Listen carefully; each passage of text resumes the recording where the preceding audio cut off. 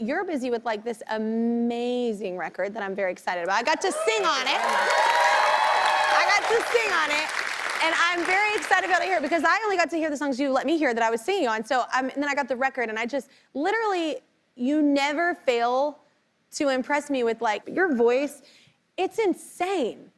Like literally, like it's insane how talented you are. Like your record is amazing, and you know what I love about it is you stick to country music. It sounds like country music. Well, it's what I grew up on. I mean, it's what I love. It's the music that I was influenced by. I'm a big Linda Ronstadt fan, and you know that stuff has fiddles and steel guitars all over it. She crossed genres, yeah. That was really cool. Totally. So I'm not a traditional country singer, but I definitely fall in the country category.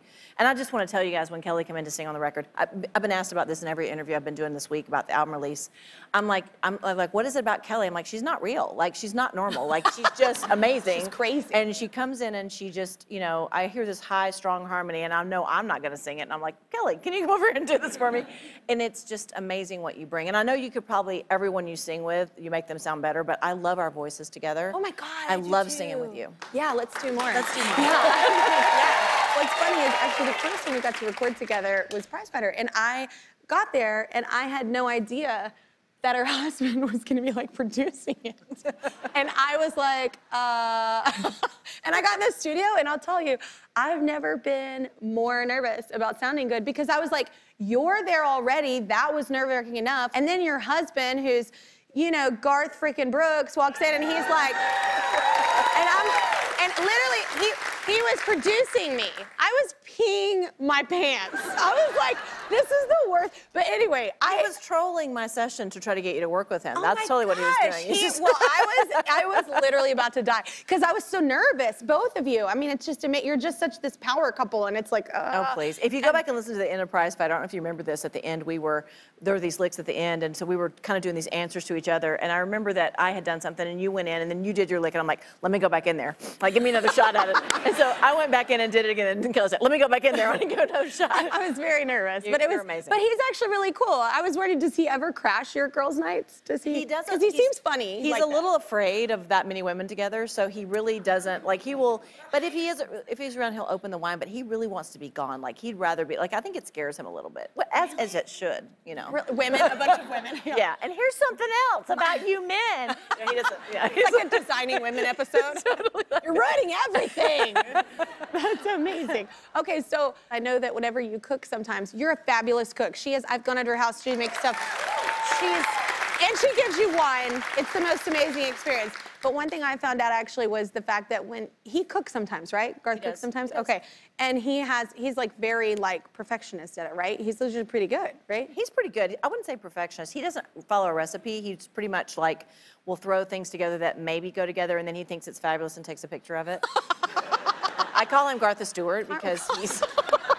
That's amazing. He's very proud. What I was trying to, I love that you call him Garth Stewart. He's very proud. It's like, look, I made this sandwich. I took a picture of it. I'm like, that's awesome, honey. Like, yeah, and you're like, meanwhile, you're like, look, I have a cooking show and I'm badass at it. Well, but I'll be like, can you open this jar of pickles? Like, well, I have my own cooking show. I'm like, really, seriously? Like, stay in your lane, right. Gartha. No, I just found that amazing. I found that amazing. So here's the thing. I love the Every Girl. Like, tell me why you chose that name for your record, that song. Like, tell me, where did Every Girl come from? The truth is that... I love it. Thank you very much. The truth is, well, you are every girl. The truth is that I went in to make a record for fun. I'm 54 years old. I'm a woman. My expectations of what was going to happen with this record were not super high.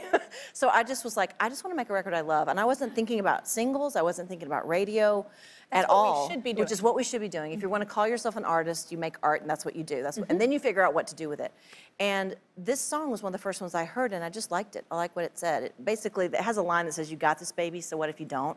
I love that line because it's like, we're always trying to be so perfect, and it's really nice when we're told it's okay to not be perfect. Yeah. And then it just kind of, and when my team heard it, they're like, we're going to radio, and this is the song. And I've been more shocked than anybody that's getting played on the radio, which it is. So I'm like, yeah. Woohoo! That's what I love about your record. It sounds country. It's what it's supposed to be like. And honestly, in this time in country music, like I grew up in the 90s, like listening to music, so like there were so many of y'all. There were so many great like country women. And like right now it's hard just to be a woman to get played on country music. And then you're saying, oh, I'm 54. It's hard to do that at 54 to get played. So it's like all these layers of, and I don't understand that either, because people think, well, maybe country music's just behind. But in the 90s, there were so many female artists. Oh my gosh, I could name a plethora. Yeah. So what happened? I have this conversation all the time with all the girls I know, like all the girls I know in country music. I'm like, what's happening? I think it's my fault. I left town. I moved to Oklahoma. Yeah. Why did you ruin it? Why did you ruin it? I ruined everything. No, It is. when I moved to Oklahoma and married Garth, and we raised the girls, and then when we came back, I was shocked. I was like, what has happened? There's like two that are played. Right, and I don't really know the answer. I do know that living in Nashville now, the girls have kind of banded together, and it's been really cool to see generationally, like the young girls who grew up on She's in Love with a Boy, and then my generation, and then we've got Reba and Loretta. Everybody's kind of this girl club, and the conversation is now being had out loud and loudly. Yeah. And the men in our industry who support that, like Garth and Blake and Luke, who've spoken out about it, that's when change happens. So I think right now everybody's just being really loud. The CMAs this year are going to be hosted by 3 women for the first time in the history of the CMAs. Is it Carrie with Reba and Dolly? Yeah. Yeah. Yeah. And it isn't against the men. It's not saying that. It's just saying we're here. We're not going anywhere. But let's team up. Let's make beautiful music. Let's make something happen. I will not stop talking until you subscribe to my YouTube channel. That's right, and I can talk a lot. Seriously, not gonna stop. Yep, still here, not going anywhere. I see you. Don't walk away from this.